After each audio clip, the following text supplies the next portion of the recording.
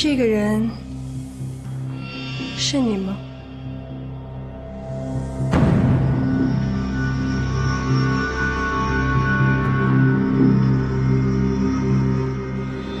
你管不着，我和朋友见面怎么了？这是我的私事，你凭什么抓我？就凭这一张照片？你这是栽赃，是陷害！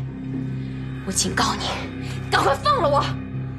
如果我父亲知道这件事情，会叫你们好看的。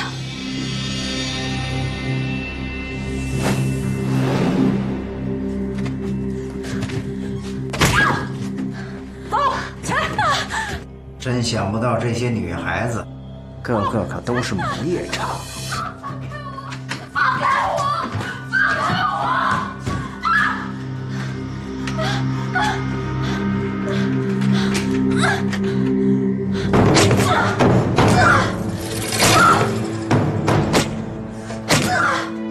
真下得去手。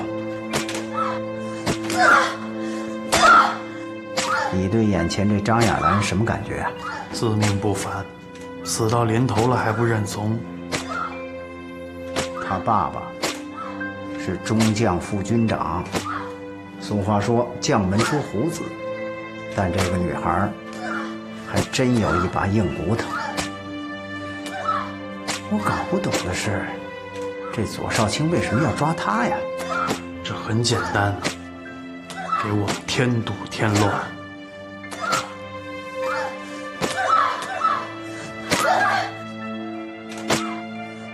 鱼刺平静的外表掩盖着内心的纠结。如果是张雅兰出卖了高茂林，她不可能这么顽强，早就该开口了。如果不是她，她就是自己同志。但此时审问无法停止，鱼刺知道监视他的人就在观察孔，他只能硬起头皮把这场戏演到底。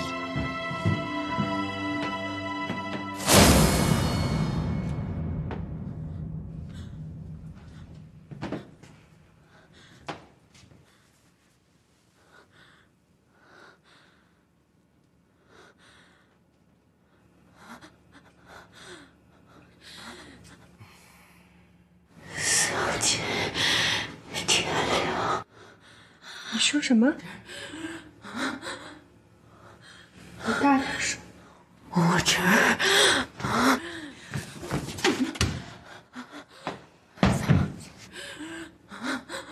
把那左少卿给我叫来。是。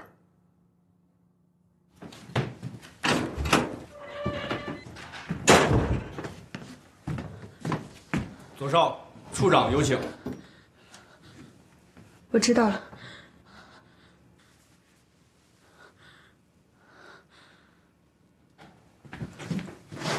处长，你找我。两个人都长了本事了啊！我们二处的2位行动组组长，现在可以自立门户，随便抓人、随便审案，都可以不向我这处长汇报了，是不是？我在你们眼里，是不是有些多余呀？是不是？处座息怒。由于了解的不是太多，没敢跟您请示，想多了解一些，再跟您汇报。左少，你呢？我也一样。另外，我的处境不好，您知道的。处境不好？什么处境不好啊？我什么时候看清过你？你还处境不好？我看你是心里不服气。我告诉你们，二处杀人如同踩死一只蚂蚁，不多你们这2个。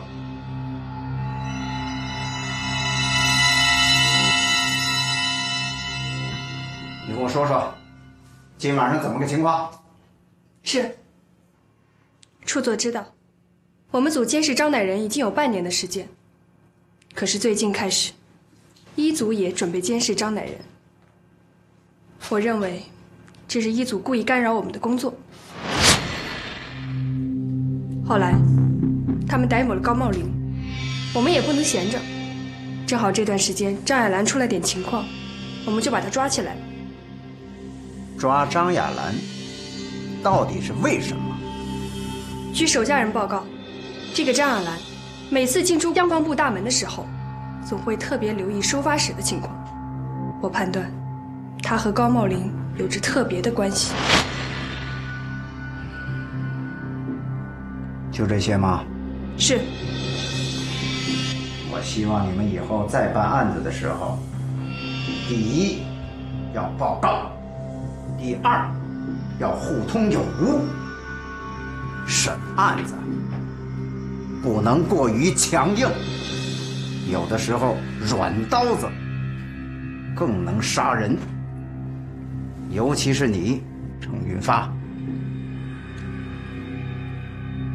左少，你身为女人，应该知道什么叫以柔克刚。既然高茂林和张亚兰是一对恋人，两个人又好长时间不见面了，我想其中一定是有原因的。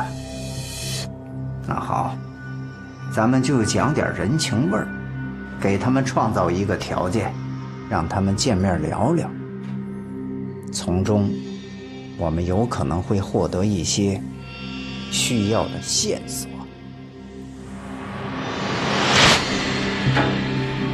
于次知道，这是叶公瑾最毒辣的一手，但此时的他不能有任何作为。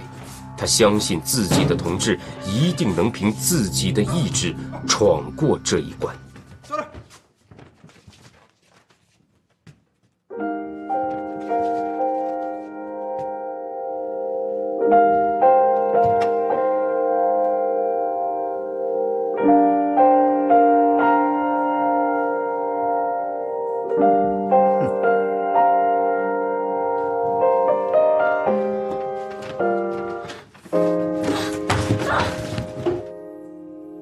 哎呀，牛郎会织女，地方不太好啊。不过这可是重头戏，你们两个都给我盯紧了。是。